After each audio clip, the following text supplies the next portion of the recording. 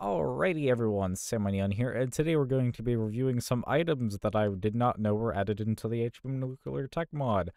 So let's get into it. So anyway, first things first, the giant floodlight here. That's pretty cool. And the various amount of toasters. The wooden toaster, the steel toaster, I think? Broken toaster, and then the broken toaster part 2. Alright, and we got some plushies. We got a Yomi plushie. I have no idea who that character is, I'm not even gonna lie. And then we have the number 9 plushie.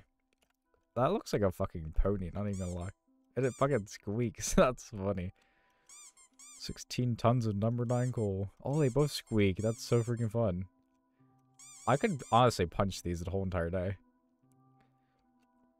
It'd be cool if, like, the light would light up if you, like, powered it or something. Like, with a lever. That'd be pretty cool. Look at this fucker. Kinda goes hard. Alright, and we got some snow globes. We have Ribbit City. Ribbit. Oh, fucking Christ. Ribbit. Rivet City. On the bottom is the following inscription.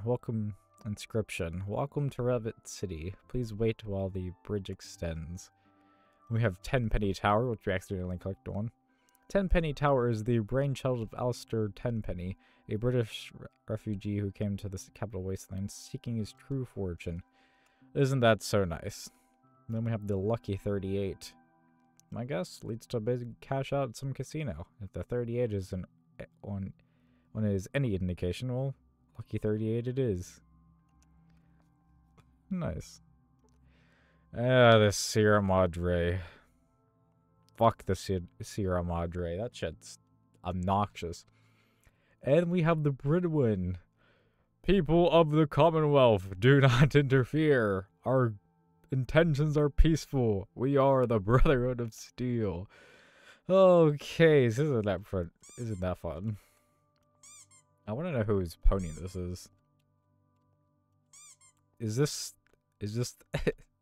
is this HBM's OC, guys? Truly the real questions we gotta be asking. Anyway, if you guys enjoyed this video, please like and subscribe, and I'll see you guys in the next one. Goodbye.